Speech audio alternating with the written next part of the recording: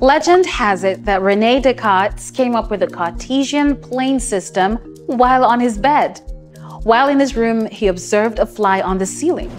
He thought about how to describe the position of the fly using numbers and one of the corners of the room as a point of reference. He used the square tiles on his ceiling to define the position of the fly.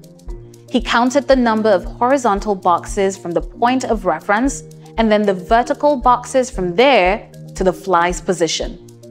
The horizontal steps became the horizontal axis, and the vertical steps became the vertical axis. The two axes are like two number lines which are placed perpendicular to each other like this. They meet each other at the 0 mark, which is the point of reference or the origin. The horizontal axis is the x-axis, while the vertical axis is the y-axis. The Cartesian coordinate is used to represent functions. A function is a simple mathematical relationship between variables. A function is said to be linear whenever the power of the independent variable is 1 or 0. Generally speaking, we represent linear equations as y equals mx plus c. M is the slope or gradient, and c is called the intercept. Both m and c are constants, that is, they have a fixed value for a given straight line. Now, let's consider an example of the linear function y equals 3x plus 2. To draw a graph of this line, we need to look for the points the line will pass through on the Cartesian plane. And to do this, we need to look for the values of y as the values of x change. It is best to do this using a table where the rows are for each term of the function, starting with x, then the first term, the intercept, and finally y. Next, we fill the first row of the table with the range of x. These are otherwise known as the values of x that we will be considering. For our example, we will take the range of x to be -2 less than or equal to x less than or equal to 2.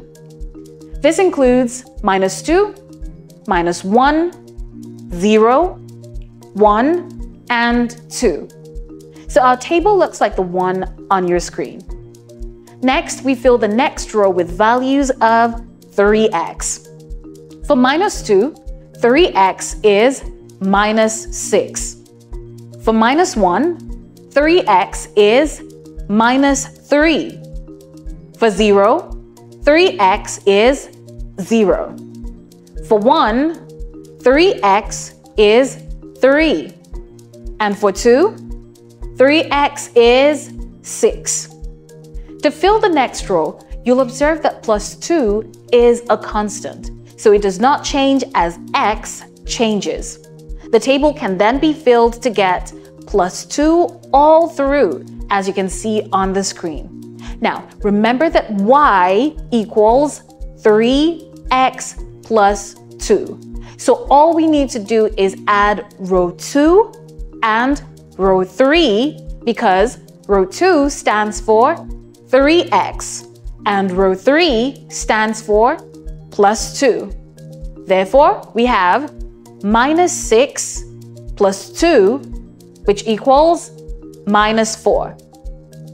-3 plus 2 equals -1. 0 plus 2 equals 2. 3 plus 2 equals 5. And 6 plus 2 equals 8. Now that our table is filled, we just bring out the rows x and y in a separate table, and this table is used to plot the graph of the function. We have come to the end of this lesson, and in the next, we will be plotting the graph of the linear function. Remember to keep practicing. See you in the next lesson.